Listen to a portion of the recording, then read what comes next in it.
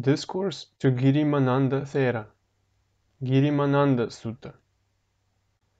Thus have I heard. On one occasion the Blessed One was living near Savatthi at Jetavana at the monastery of Anathapindika. Now at that time the Venerable Girimananda was afflicted with a disease, was suffering therefrom, and was gravely ill. Thereupon the Venerable Ananda approached the Buddha and having saluted him, sat beside him. So seated, the Venerable Ananda said this to the Blessed One. Bhante, Venerable Sir, the Venerable Girimananda is afflicted with a disease, is suffering therefrom, and is gravely ill. It were well, Bhante, if the Blessed One would visit the Venerable Girimananda out of compassion for him. Thereupon the Buddha said, Should you, Ananda, visit the monk Girimananda and recite to him the 10 contemplations, then that monk Girimananda, having heard them, will be immediately cured of his disease. What are the 10? Contemplation of impermanence, contemplation of anatta, absence of a permanent self or soul, contemplation of foulness, asubha, contemplation of disadvantage, danger, contemplation of abandonment, contemplation of detachment, contemplation of cessation, contemplation of distaste for the whole world, contemplation of impermanence of all component things, mindfulness of in-breathing and out-breathing. And what, Ananda, is contemplation of impermanence? Herein, Ananda, a monk having gone to the forest, or to the foot of a tree, or to an empty house, a lonely place, contemplates thus. Matter, visible objects, is impermanent. Feeling or sensation is impermanent. Perception is impermanent. Formations are impermanent. Consciousness is impermanent. Thus he dwells contemplating impermanence in these 5 aggregates. This, Ananda, is called contemplation of impermanence. And what, Ananda, is contemplation of anatta? Herein, Ananda, a monk having gone to the forest, or to the foot of a tree, or to a lonely place, contemplates thus.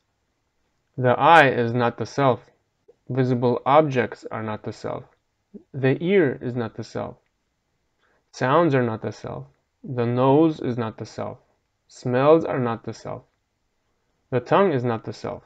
Tastes are not the self. The body is not the self. Bodily contact, tangible objects, are not the self. The mind is not the self. Mental objects are not the self.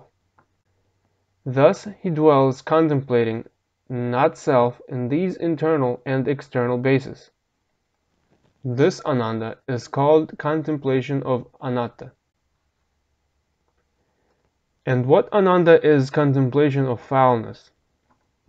Herein, Ananda, a monk contemplates this body upwards from the soles of the feet, downwards from the top of the hair, enclosed in skin, as being full of many impurities.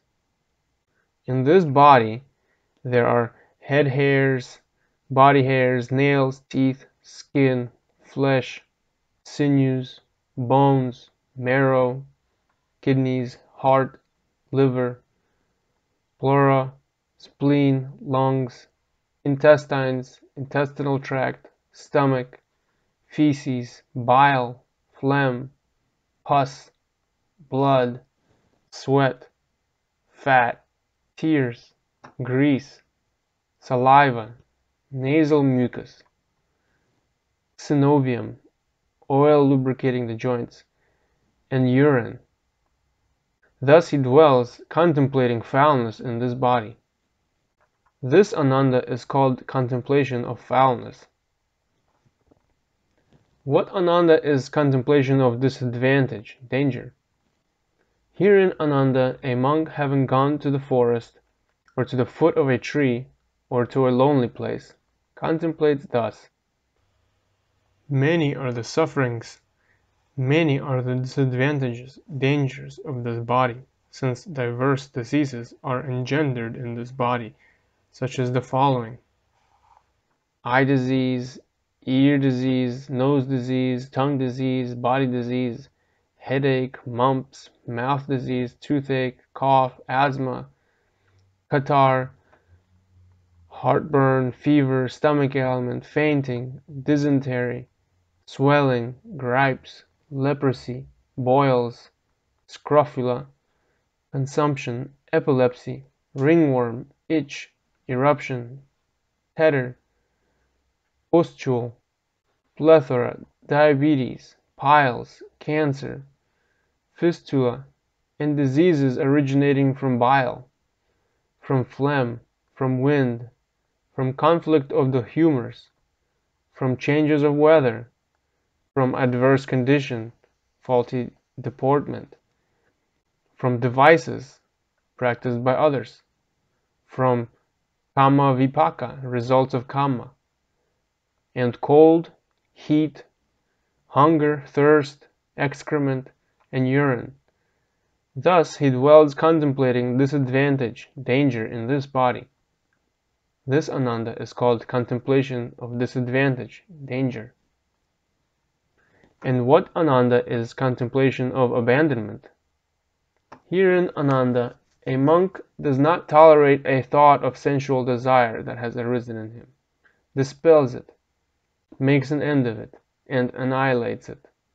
He does not tolerate a thought of ill will that has arisen in him, but abandons it, dispels it, makes an end of it, and annihilates it.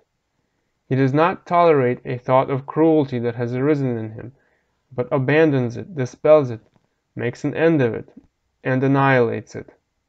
He does not tolerate evil, unprofitable states that arise in him from time to time, but abandons them, dispels them, makes an end of them, and annihilates them. This Ananda is called contemplation of abandonment. And what Ananda is contemplation of detachment?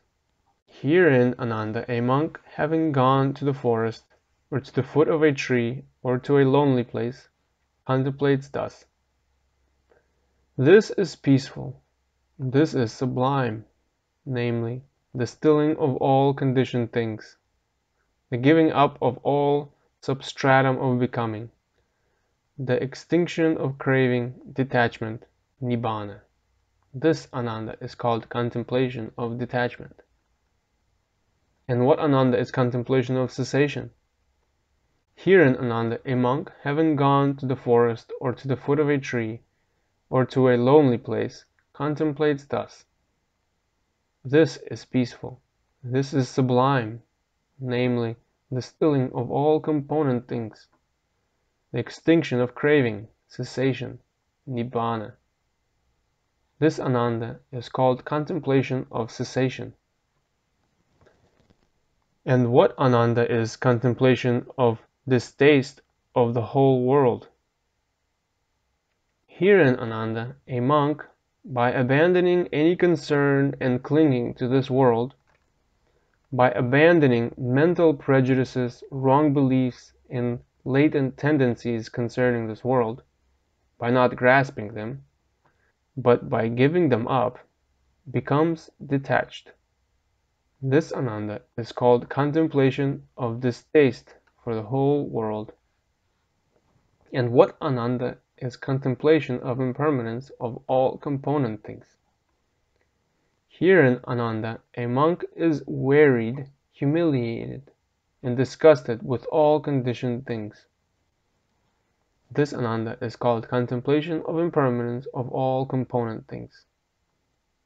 And what Ananda is mindfulness of in-breathing and out-breathing?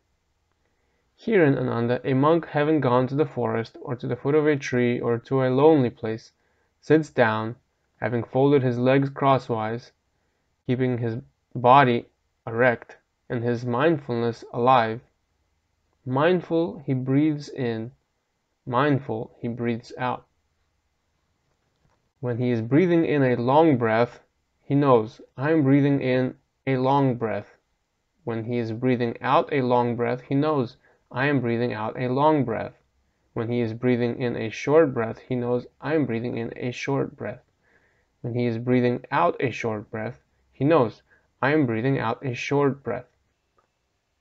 Conscious of the entire process, I shall breathe in. Thus he trains himself. Conscious of the entire process, I shall breathe out. Thus he trains himself. Calming the entire process, I shall breathe in. Thus he trains himself. Calming the entire process, I shall breathe out. Thus he trains himself. Experiencing rapture, I shall breathe in. Thus he trains himself. Experiencing rapture, I shall breathe out. Thus he trains himself. Experiencing bliss, I shall breathe in. Thus he trains himself. Experiencing bliss, I shall breathe out. Thus he trains himself. Experiencing the mental formations, feelings, and perception, I shall breathe in. Thus he trains himself. Experiencing the mental formations, I shall breathe out. Thus he trains himself.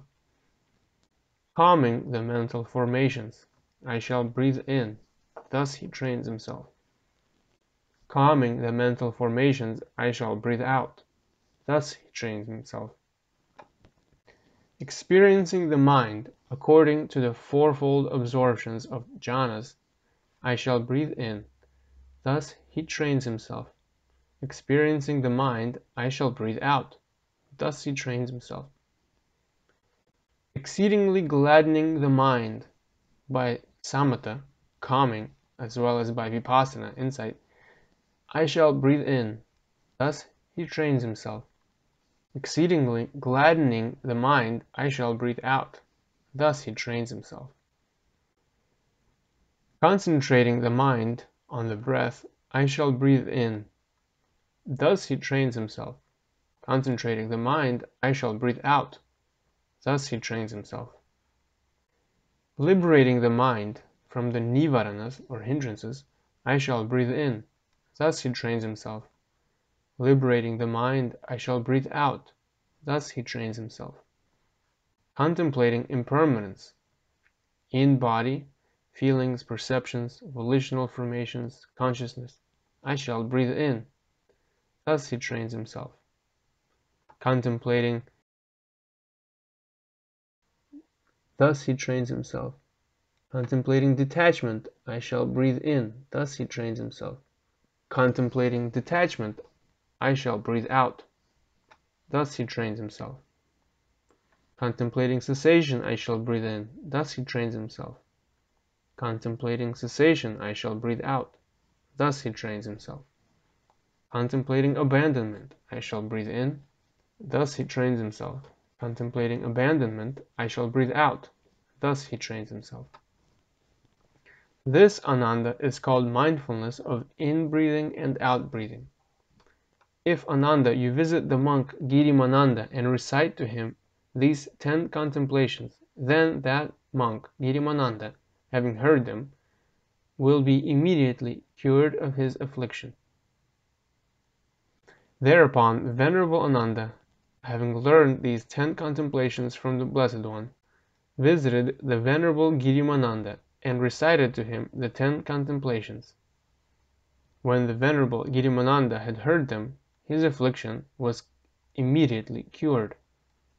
He recovered from that affliction, and thus disappeared the affliction of the Venerable Girimananda.